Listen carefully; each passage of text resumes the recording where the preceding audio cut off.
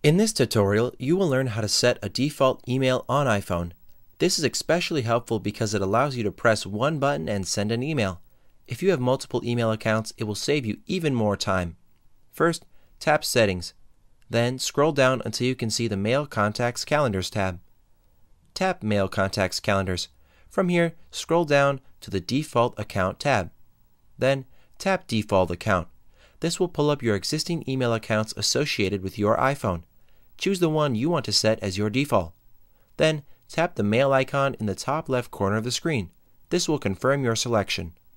Leave your comments below or contact us by email. This was a HowTech.tv tutorial. Thanks for watching.